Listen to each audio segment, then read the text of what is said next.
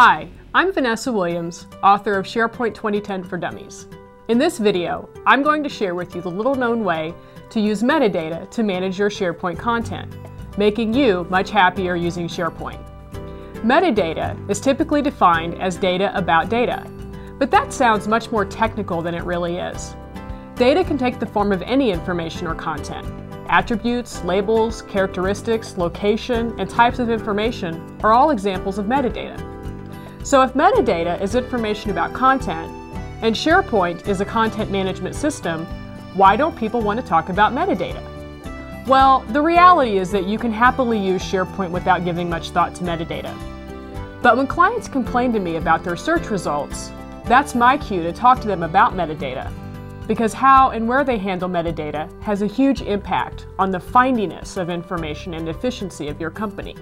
If you have terms that you want to make sure everyone uses consistently, set those up as managed metadata terms. Managed metadata refers to a term or a set of terms that can be associated with multiple site collections.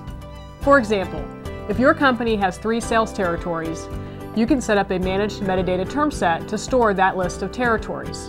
Then, all sites can use these same terms each time they need to associate sales territories with content in your site. Creating a set of terms is easier than you think. To start, your SharePoint site collection must be associated with a term store or a place to store and manage terms.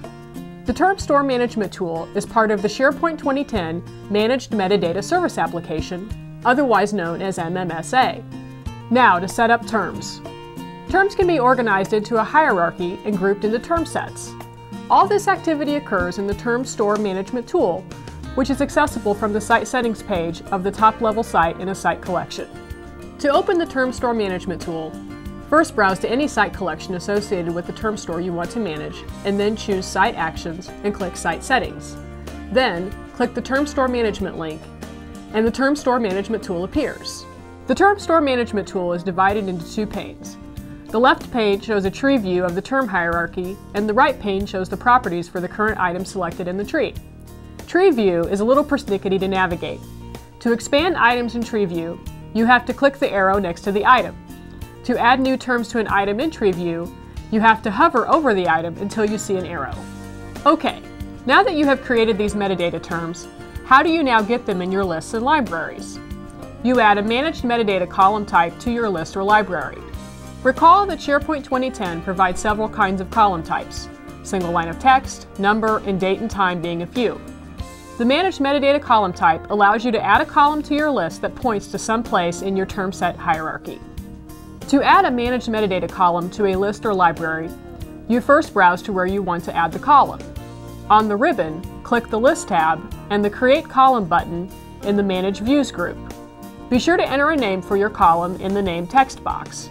From here, you select the Managed Metadata Radio button. You then want to check the Allow Multiple Values box. Displaying the entire path is helpful to provide context for the term.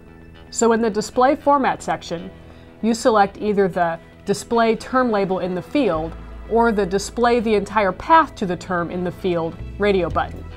Finally, in the Use a Managed Term Set section, navigate to the section of the term set hierarchy you want to use in this column. All term sets associated with your site appear in this section.